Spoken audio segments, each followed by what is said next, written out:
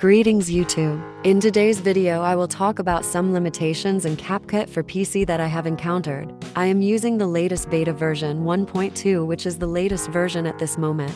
I'm sure ByteDance will fix many of these issues soon. Nevertheless, these issues are quite annoying. So let's get started. The first problem that comes to mind is the incorrect translation. Although officially 7 languages are supported, the translation is often inadequate. For instance, this sentence should read something like auto-delete cache files older than 30 days or similar. To be honest, this translation sucks. Even my English is better. The next problem concerns keyframing. This problem is even more important and even more annoying. Let me show it to you. First, let's add a keyframe. Move the playhead, deselect the clip. The keyframe icon has disappeared. Why is this? In other applications, keyframes are displayed correctly.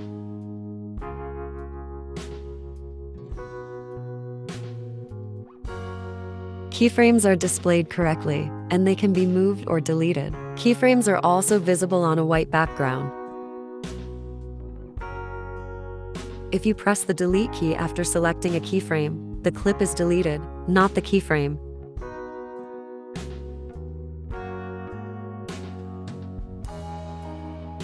Keyframes on a white background are not really visible in CapCut. Why is that? I already reported this issue, but the support did manage to respond.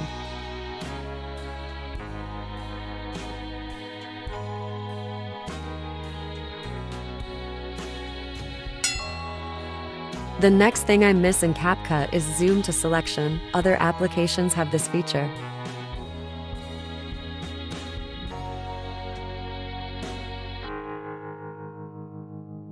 Maybe I'm missing something here. If so, let me know in the comments.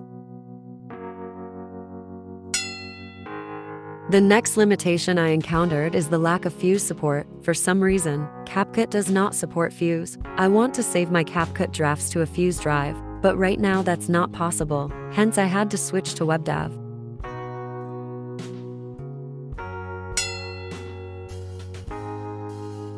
Customize hotkey. How the heck do I customize hotkeys in CapCut?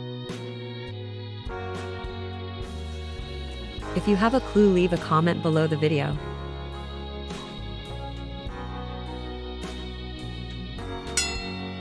The next problem is really annoying. Why do I have to download all the elements like stickers, effects, transitions, and so on again and again? I think I know the answer.